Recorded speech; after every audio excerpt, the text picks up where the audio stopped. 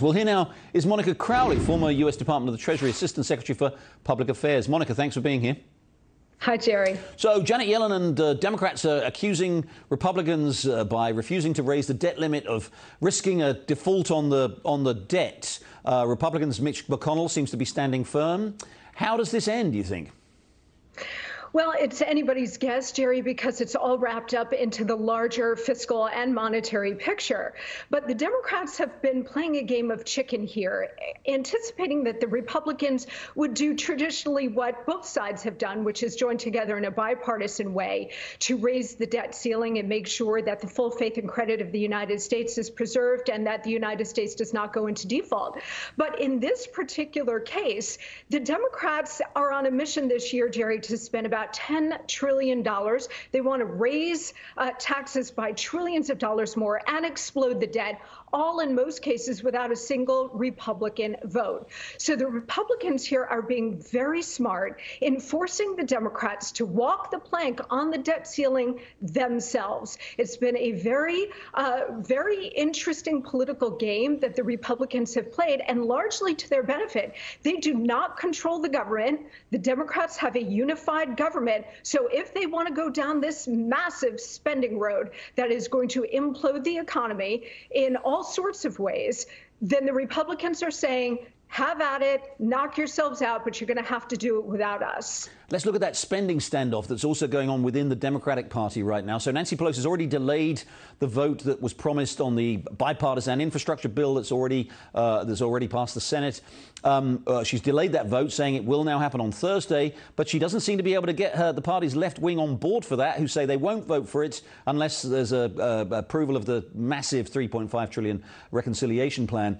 Who backs down here, Monica? Do you think in the end the progressives are going to get their way and they're going to get that $3.5 trillion? Well, it's another game of chicken, and Speaker Pelosi is very famous, Jerry, for not bringing a bill to the floor for a vote unless she knows that it can pass. So she's already delayed this vote once. It was supposed to happen on Monday. She's now put it on Thursday. The House progressives have indicated over and over again that they will torpedo this bill unless they have an assurance that the $5 trillion, it's not $3.5 trillion, it's more like north of $5 trillion, so-called reconciliation bill, which is really a fundamental transformation of the nation bill to a more socialist kind of model, unless that is being brought to a vote. So the progressives, if they can rally themselves, she could be short about 12 votes for this bill on Thursday. But that also hinges on how many Republicans might go down the road of voting for this as well. Never underestimate Nancy Pelosi. She's been Speaker several times. She's very effective at whipping her caucus and delivering on this. But also don't underestimate the progressives, because that's where all of the energy and intensity and activism are in the Democratic Party. They do hold a lot of strings. So it's going to be a very interesting 48 hours. And Monica, just very quickly, you may have heard Edward Lawrence there referring to Jay Powell, Fed Chair testimony about the threat of inflation. And the Fed has been downplaying the threat of inflation. Now it looks as though, according to Fed officials, that inflation is higher and going to last longer than they had initially thought. And now we're building up this enormous deficit. None of it looks good in terms of controlling inflation, does it, right now?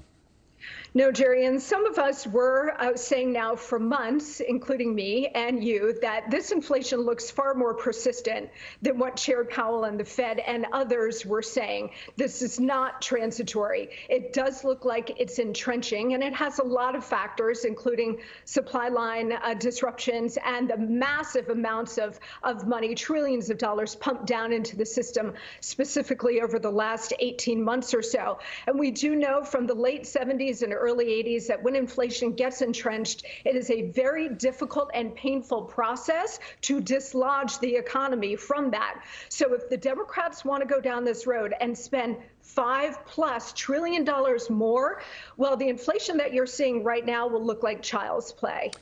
Thank you, Monica.